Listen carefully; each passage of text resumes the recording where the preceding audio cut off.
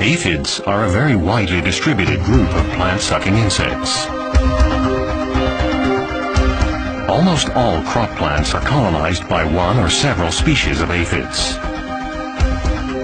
Aphids extract sap from their hosts and excrete honeydew.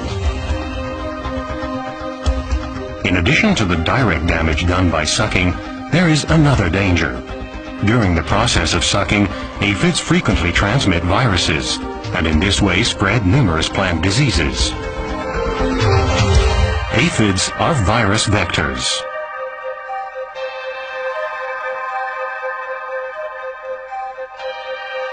The most important vector of plant viruses in the world is the green peach aphid, Mysis persicii. In early spring, peach trees begin to sprout in the orchards. Protected between the bud scales, the eggs of a green peach aphid have survived the winter. Now life is stirring in the egg. An aphid is starting to hatch.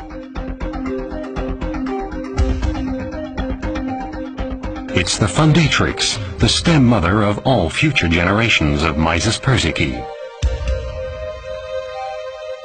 The fundatrix moves to the peach buds bursting into bloom. There it feeds on the sap of the young leaves.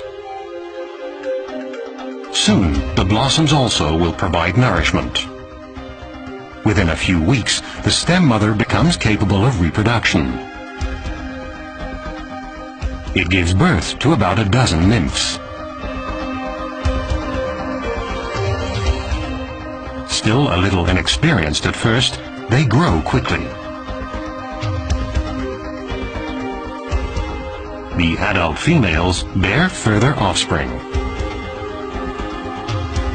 In addition to the wingless individuals, every generation also produces nymphs with wing buds. These nymphs develop into winged aphids. As the weather gets warmer, the winged aphids leave their woody winter host. Carried by air currents, they often travel great distances, always seeking certain herbaceous plants that will be suitable as summer hosts. With brief feeding probes, the aphid tests if a plant can be considered a host. If these feeding probes are unsuccessful, the aphid soon flies off again. Potato plants are suitable summer hosts for the green peach aphid. Aphids that land on this host reproduce rapidly.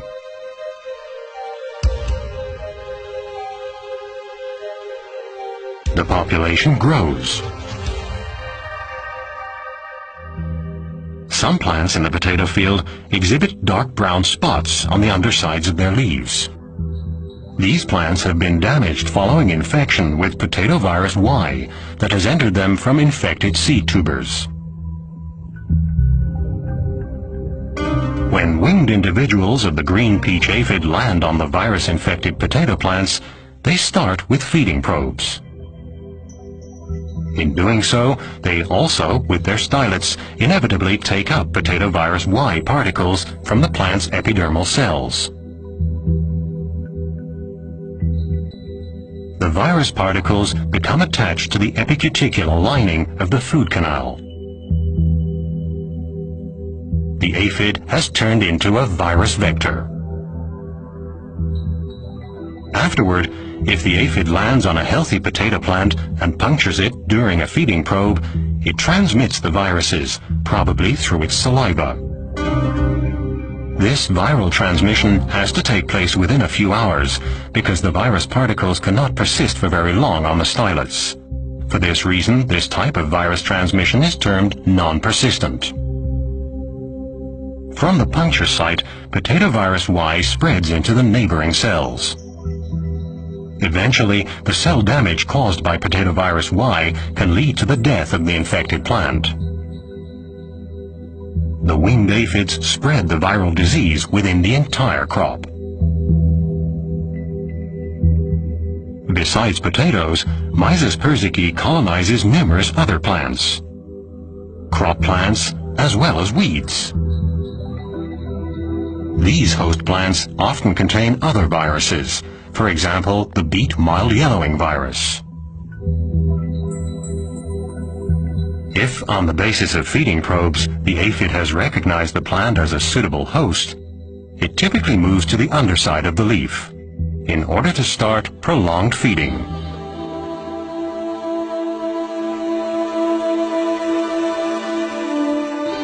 During feeding, the aphid stylet bundle reaches the sieve tubes, in which the beet mild yellowing virus is transported in the infected plants. The virus particles are passed through the aphid's food canal, along with the sap taken up while sucking upside down, into the esophagus, the stomach, and the gut. The virus particles cross the lining of the midgut and in this way enter the aphid's body fluid, its hemolymph. The virus particles circulate in the body cavity without multiplying. On their way, they also reach the principal salivary glands and the neighboring accessory salivary glands through which they enter. These virulliferous aphids transmit the beet mild yellowing virus from plant to plant along with salivary secretions. The aphid often remains a virus vector for life. For this reason, this type of virus transmission is termed persistent. Nymphs that molt also continue to be infectious, like this nymph after its first molt.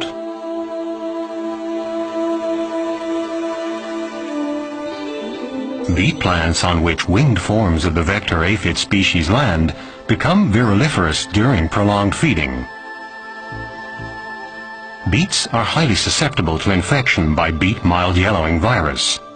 Leaves of infected plants turn yellow and frequently die. This generally results in severe yield losses. Characteristic yellow stunted patches in winter cereal fields are also the result of a virus disease, barley yellow dwarf. In fact, this virus disease is caused by at least 8 different virus species. One of these species, MAV, is transmitted primarily by the cereal aphid Cytobion aveni in a persistent manner. Some features of the specific relationship between Cytobion aveni and the virus species MAV are known. Together with ingested sap, MAV particles are passed through the aphid's hindgut, where they encounter the extremely invaginated surface of the epithelial cells. The receptors specifically binding the MAV particles are located here. The MAV particles enter the epithelial cell by endocytosis and are then transported through the cell in vesicles.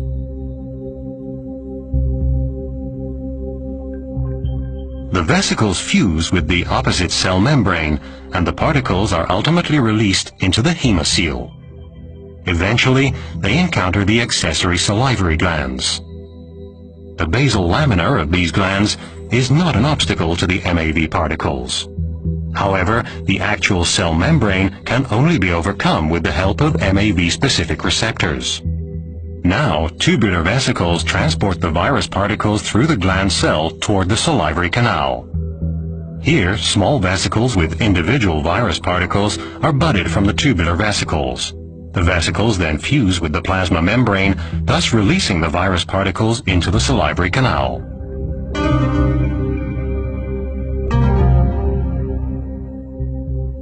When an MAV-carrying aphid starts prolonged feeding on a healthy plant, the virus is transmitted along with accessory gland secretions that are injected into the plant via the salivary canal within the stylets. The aphid stylet penetrates the leaf tissue deeply in order to obtain food. In this way, the virus particles reach the transport system of the sieve tubes. Here they multiply and spread throughout the plant. The plants turn yellow and are stunted, hence the name yellow dwarf. Later infections result only in a pale yellow discoloration of the leaves. yellow dwarf viruses infect not only barley, but also wheat and other cereal crops.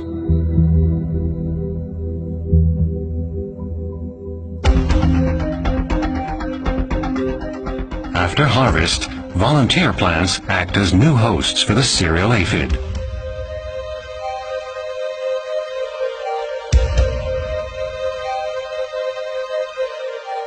Corn also is suitable as an alternate host, as are numerous other grasses. As soon as the first fall-sown grain seeds have emerged, winged aphids colonize the young plants and multiply. Thus, early sowing favors aphid reproduction.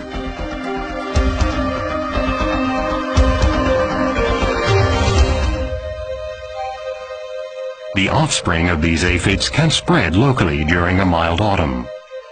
The consequences of this infestation in fall are seen in spring in nest-like colonies. In these colonies of infestation, there are aphids that have survived, living on their host plants, especially following mild winters.